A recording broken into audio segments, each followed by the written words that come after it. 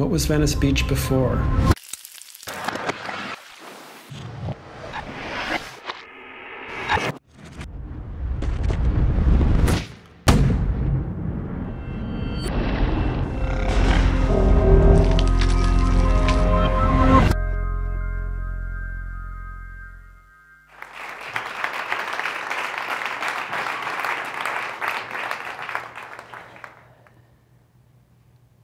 It's December of 2014. I'm sitting in a doctor's office in Busan, South Korea, and my oncologist tells me through the hospital translator that my melanoma has metastasized to my breast and my lung. My cancer has progressed to stage 4. He briefly outlines my limited treatment options, and then he tells me that really the best thing I could do is to go home to New York. I could tell by the way he's looking at me that he's thinking, dead man walking, or in my case, dead woman flying. I have a great job teaching at a university with 4 months of paid vacation. I have a sweet apartment overlooking the coast. I am the food and culture editor of a local magazine, and I play in a rock and roll band. I have cultivated my dream life, and the last thing I want to do is jump ship. But he's right. In New York, I will have better options. I will have more resources, and I need doctors that speak my native language because I need to comprehend fully what's going on, and I need to properly advocate for myself.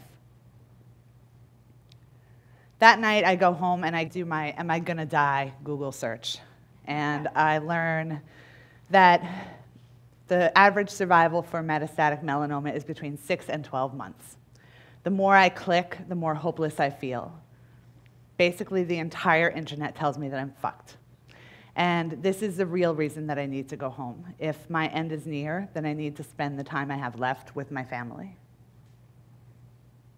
A few weeks later, I'm sitting in a different doctor's office, and I meet my new oncologist, Melissa Wilson. And she tells me there is hope. There are options, good ones. I'm a great candidate for a brand new immunotherapy combination using a drug that was FDA approved just 3 weeks before my diagnosis. She promises that if we ever get to the point where we've run out of options, she'll tell me to get my ducks in a row. I take a moment to absorb what she said, and then I ask the million-dollar question. So I'm not dying? No, Jen, you're not dying. After 4 months on immunotherapy drugs, I have what they call a complete response. The drugs have worked, and my cancer is gone. Scan after scan shows no evidence of disease. I undergo more immunotherapy treatments. I'm mourning my life in Korea, but I am too paralyzed to move forward because all the while I'm waiting for the other shoe to drop. But the more clean scans I get, the more I start to come alive again and do normal things. I join a film collective in Brooklyn. I start to swipe right on Tinder.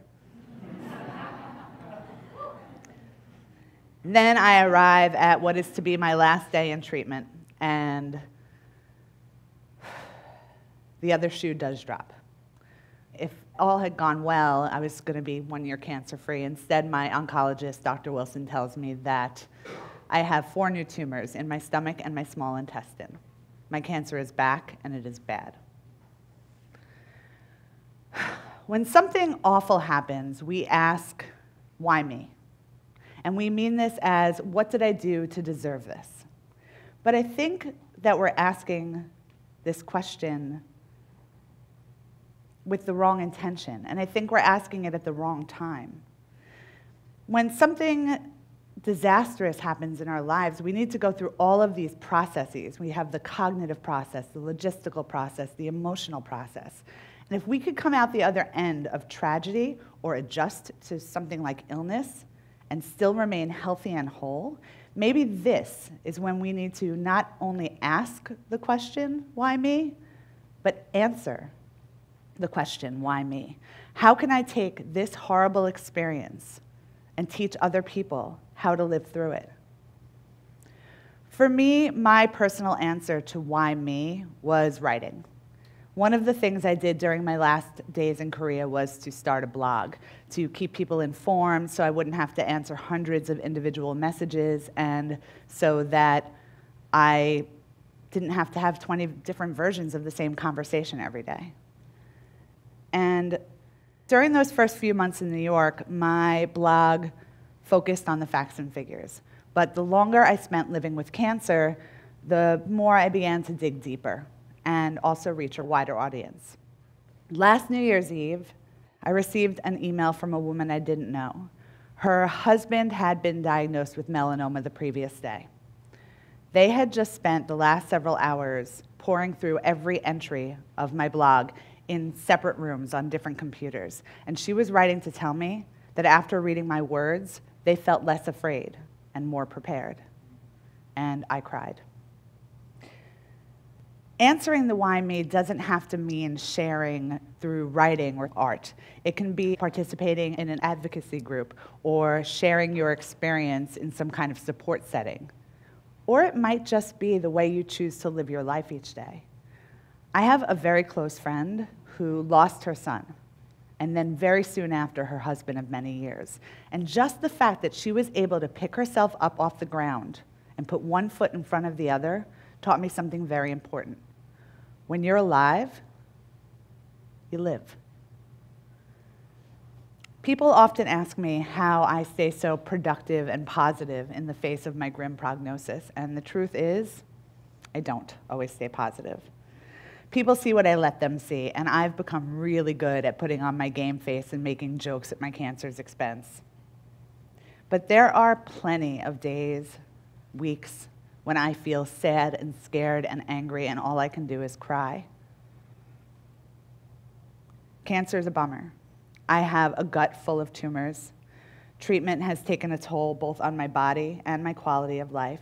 Every time I start a new treatment, I have to adjust to the new, often brutal side effects. I've been hospitalized several times. I require frequent blood transfusions, and you do not know true humiliation until you have puked and peed on a hot male nurse. I live from scan to scan. It's like living between parentheses, where every 3 months I get to find out if I'm gonna live or die. I will never have children. I don't date because I would never drag another human being into the muck of my illness. So no, I'm not always able to stay positive. But I am able to stay me. I have to. You don't get cancer and just become a different person. When I got cancer, I found out what I was made of. And if there's ever a time to be true to myself, it's now. Am I hopeful? Yes. Because I am aware of the very real and rapid strides that are being made in cancer treatment every day. I am in the first generation of advanced melanoma patients for whom this disease might not be a death sentence, because I was diagnosed during what I like to call the renaissance of cancer treatment. There may not be a cure for cancer, but there are many cures, because each cancer is as unique as the person who hosts it. And if the treatments that exist now can keep me alive long enough, then maybe my cure is coming down the pipeline as I speak. Or perhaps it's coursing through my veins. I'm on a clinical trial. There's no published data. I am the data. For every medical breakthrough that's ever happened, when there's a true fix, someone's got to be the first to get it. And this is where I have to ask, why not me? As for what gets me out of bed every morning and keeps me planting seeds, the way I see it, there are 3 roads ahead of me. There's this one road that's a dead end, quite literally. On this road, I get sick and I die. Then there's this middle road that's kind of a continuation of the road I'm on now, where I can live somewhat of a normal life, but I'm tethered to constant medical intervention. And then there's this third road where I fully respond to some treatment, and that response has longevity. I call this the why not me road. With the first road, there's not much I can do. Yeah, there are some logistics to figure out, what I want the end of my life to look like, where I want my ashes to be sprinkled, who gets my guitar, and the rights to my screenplays, and the privilege of snuggling with my amazing dog Oscar every night. But I've already asked and answered the hard questions. I've already pondered my mortality. Those other two roads, they represent life, no matter how long. And so the thing that gets me out of bed every morning, that keeps me investing in relationships, that urges me to work towards my career goals, is that on those two roads exists a future. So I need to live in the now in a way that bends that potential future toward the same fulfillment and self-actualization that all of us seek. Since my recurrence a year and a half ago, I've been on 5 different types of treatment. Each begets some partial response or keeps me stable for a while, and then my cancer progresses and we need to find a new treatment. I am like a walking science experiment. Because I live with the knowledge that my end may be imminent, I savor myself like one might an exquisite meal. We talk a lot about the burdens of cancer, but cancer has delivered me many gifts. Not only are hundreds of thousands of people reading my words, but writing about cancer is the most rewarding writing I've ever done because it's the most honest writing I've ever done. Having stage 4 cancer has freed me of the fear of judgment. We live in a world where it's perfectly acceptable to self-deprecate, but it's considered in poor taste to self-appreciate out loud. We fish for affirmation by saying things like, oh, I'm not very good at that, when we are very good at that. I don't understand why, if you have a particular talent or aptitude, it's not okay to acknowledge it. Living with cancer allows me to embrace and verbalize the things about me that make me so special. It's made me hyper-aware of the gifts that I have to give both my loved ones and the world at large. I don't fear death itself. I fear the gaping hole that my death will leave in the lives of those who need me. I fear that my voice will be extinguished before I've had the chance to have my proper say. I've stopped asking, why me? Instead, each day that I'm here, I just give the gift of me as fully and freely as I am able. This disease might kill me, but you will never, ever catch me dying. Thank you.